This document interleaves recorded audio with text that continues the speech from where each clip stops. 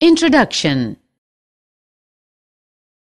Mom, the roti I rolled is not round. What should I do? That is all right.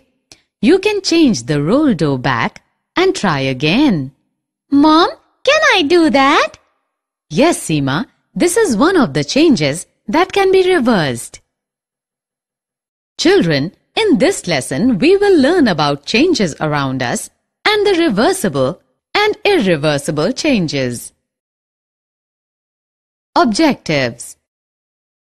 At the end of this lesson, you will be able to describe the changes that occur around us, explain reversible changes, explain irreversible changes, describe expansion, describe evaporation.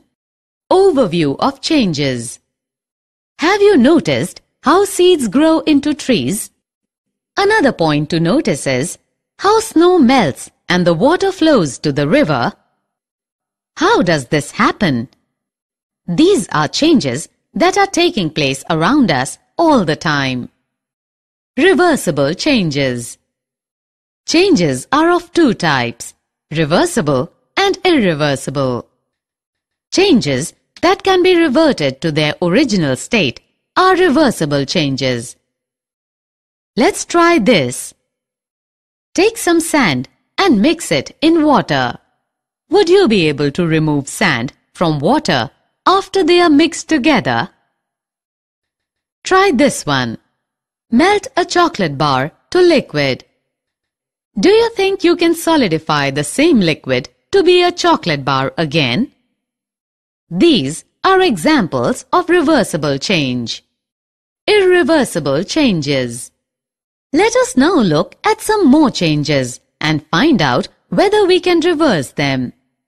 Let's try breaking an egg and beating it for an omelette. Let's try to fry this beaten egg on a fry pan. Can we now get the original egg back?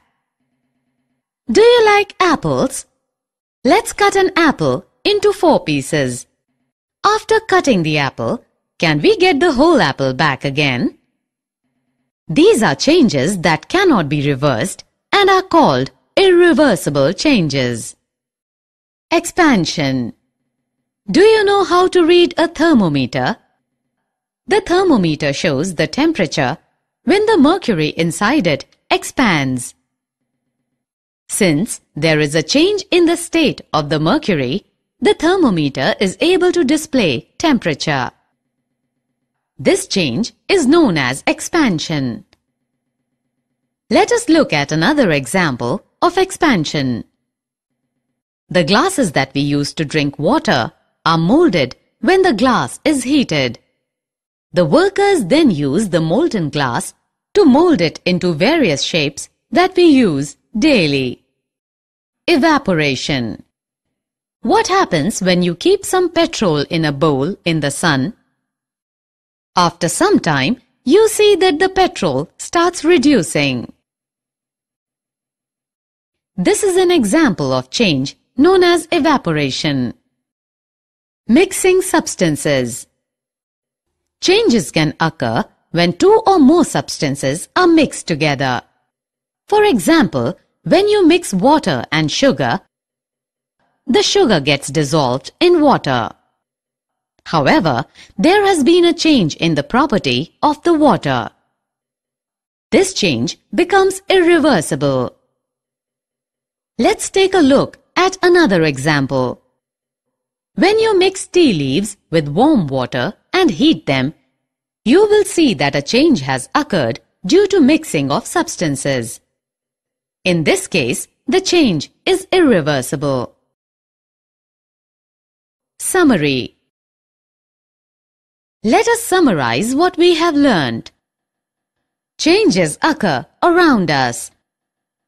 Changes that can be reverted to their original state are reversible changes. Changes in which we do not get the original material are known as irreversible changes. On heating, water changes to water vapor. This is known as evaporation.